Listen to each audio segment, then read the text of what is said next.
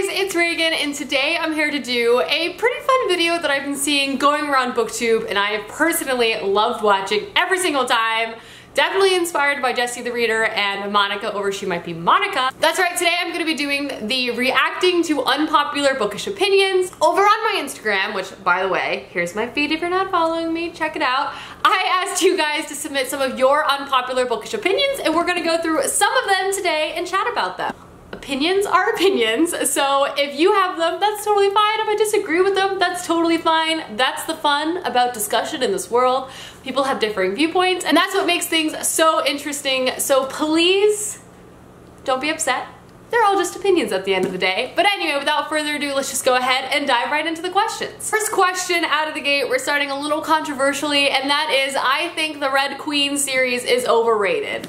I agree with this sentiment, and I think I mentioned this in a video probably now like 2-3 years ago, but I did not love this series either. I ultimately only read the first one, but it's something that I just personally didn't enjoy that much. I thought it was okay, didn't blow my mind, so I definitely agree with this unpopular opinion, so I figured why not start a little dramatic out of the gate. But yeah, I agree with that. Definitely one of the most unpopular opinions fall within like the same range or the same vein. One of them is, I hate hardbacks, I prefer floppy paperbacks. Or the other one is, I hate paperbacks, I prefer hardbacks. And for me, it depends on the scenario, on which one I personally prefer. Thinking about reading, I mean, a floppy paperback, there's literally nothing better than this. I mean, this is the ultimate reading experience. It just falls open, it's so easy to turn the page. This is incredible. But from like an aesthetic bookshelf standpoint, I really love hardbacks, and I think they just look really nice. But from a commuting standpoint, they're heavier than a paperback and they're more difficult to read. Like standing on the train holding a hardback in one hand, I'm just like not very strong. Maybe I should do like more exercises, but it's hard. One random unpopular opinion that I have that other people might disagree with is that I actually like the look of like having paperbacks in the beginning of a series and then having like 1 or 2 hardbacks near the end. I don't like to mix them. I don't like to have book 1 paperback, book 2 hardback, book 3 paperback, but like books 1 and 2 in paperback and then getting a hardback, I like the look of that. Next unpopular opinion is, I like to get my books in the library and not buy them. So I love the library a lot. Obviously, I'm a book collector. That is no secret. I love having a collection of books, but growing up, going to the library was probably one of my single-handed favorite things. My mom was actually a bookseller at Barnes & Noble, like in middle school of my life till early mid-high school. That was her job. Before she had that job, she worked somewhere else. And so we went to the library every week, and I just remember loving just getting my stack of books to have. I also find the library was a way for me to find a lot of series that I'd never heard of before. Bookstores tend to just have new releases or very popular series, which there's nothing wrong with that. That makes sense from like a store's perspective, but the library just has such an expansive collection. I loved it, and I also loved talking to the librarians and like getting their recommendations. And in school, I mean, the library was like my hangout. I was always like BFFs for the library. I remember I felt so cool because every time the library got like a new shipment of books, my librarian would always let me see them before she put them out on the shelf so I could have first dibs, sometimes before they were wrapped in their protective plastic. But yeah, but then obviously when my mom started working at Barnes & Noble, that's when my collecting started to happen because we got the books at a good discount. But yeah, I love the library. Library holds a very special place in my heart. I wanted to be a librarian for a large part of my life. Someone said that the Dark Artifices are their least favorite Cassandra Clare books. This one hurts a little bit. Just a little bit. I mean, for me personally, thinking about her series, I've read all of her books that have been released. I would rank them Clockwork Princess series, the Dark Devices, I think that's what it's called. Dark Artifices, The Mortal Instruments is my least favorite. That 6-book span. I think the Dark Artifices and like the Clockwork Princess series is just leagues ahead of that. So maybe that's my personal unpopular opinion, but oh my gosh, I love the Dark Artifices. I was about to give up on Cassandra Clare until I just decided to give this series a try. Lady Midnight destroyed me. Like, destroyed my soul. Ripped it out. Ate it for breakfast. Can't wait for the next one. Coming out in like 4 weeks, I want to say. Less than.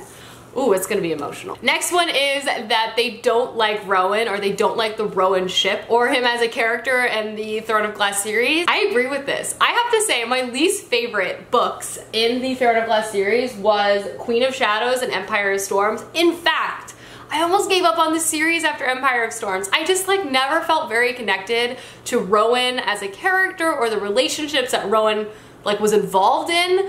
I mean, don't get me wrong, there are so many characters in this series I love, but Rowan is not one of them. I love a lot of the main characters: Lorcan, Kale, Dorian, Gabriel, Aedion. But like Rowan's definitely my least favorite. He's growing on me a bit in Kingdom of Ash, but generally speaking, I agree. I agree. I endorse that unpopular opinion. The next unpopular opinion you guys sent in was, I prefer standalone books to series. And I think this has a lot to do with what your preferred genre is. For example, if you really love contemporary or literary fiction or even historical fiction, this makes a lot of sense because generally those books are standalones. Like Donna Tartt doesn't have a sequel to The Goldfinch. But for me, I love fantasy, so like the longer the series, the better. Like 6 books, 7 books, 1,000-page plus. Give it to me, I'm here for it. So I see this unpopular opinion and I understand it. But because I love fantasy, like I don't want a standalone Name of the Wind. That's like my worst nightmare. Patrick Rothfuss is trying to make that happen because the 3rd book still has not come out. But anyway, moving on. This is an interesting unpopular opinion and I'm very curious to see what you guys think about this, but someone said Percy Jackson is better than Harry Potter. As someone who loves both for very different reasons, and both were huge parts of my childhood, I still am leaning towards Harry Potter because I love that traditional medieval magic setting, but I do also love Percy Jackson so much. I mean, to me, they're like harmonious in my heart, not competing. Like, they're both my children.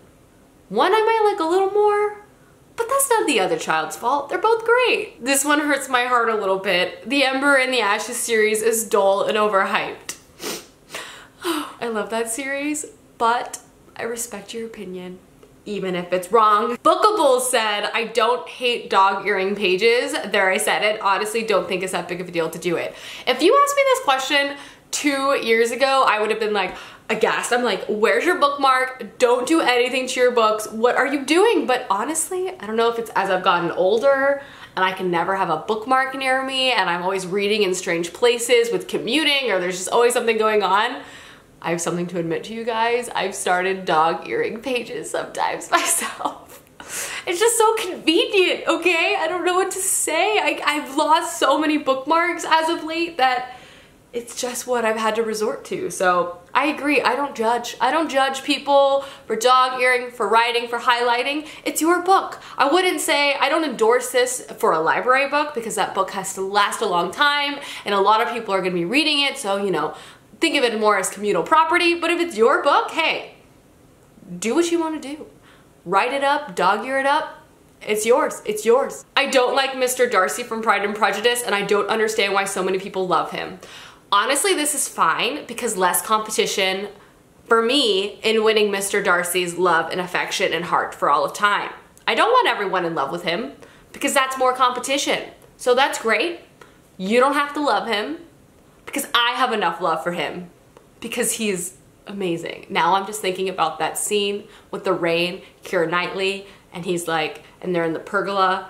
I'm crying, they're crying, we're all crying. Someone said, I honestly can't stand Sarah J Maas's books. They're basically romance book with a fantasy cover to hide. To be fair, in a lot of ways this is accurate. That being said though, as someone who likes fantasy with a hint of romance every once in a while, I personally enjoy them for that reason. I don't read a lot of contemporary, therefore I don't read a lot of like romance novels. So I feel like Sarah J Maas's books are like my form of like contemporary romance, but it's the fantasy version. I also think, in Sarah J Maas's credit, aside from her romances, which I think she writes really well, they're very, very like, you're on the edge of your seat waiting for something to happen. I think she's great at writing like anticipatory romance. I also think her plots and her scenes and her like fighting writing, for example, her like combat writing and her general overall plots are really good. What I'm trying to say is I still feel like her plots have a lot of substance aside from the great characters and romance, which is why I personally think her books are incredibly entertaining. But I can also understand why you wouldn't love them if you're not a big fan of romance, because romance is something that's quite integral to the plot, which is why I love them. But I can get why some people wouldn't enjoy that. Someone said I hate deckled edges. Aesthetically, I like them, but they're not very practical when it comes to reading. Like, it's hard to turn those pages. And there's also something satisfying being able to be like, I'll show you what I mean. You know, like this. And it's very difficult to do this when it's deckled. So I understand where you're coming from. And I think I'll end this video on this note. I will never read Harry Potter, no matter how incredible people say it is. Okay. In a way I can understand, because I feel like I'm that way with some authors like John Green. No matter how many times people tell me The Fault in Our Stars is amazing, I just feel like I'm never gonna read that book because it's just not my type of genre. So in a way I can understand this objectively, how you can make this stand. But my heart still hurts and I want to be like, just give the magic a try. Just give it a try. But you know, if the pressure is what's turning you away, I'm gonna play it real cool and be like, yeah, I get it, you know, it's fine. Alrighty guys, that is reacting to unpopular bookish opinions. Let me know down below some more bookish opinions that you guys have, as I love reading them. Hope you guys enjoyed this video. Maybe I will do another one of these in the future. In the meantime, I hope you all have a lovely day and I'll see you soon with another video soon. Goodbye.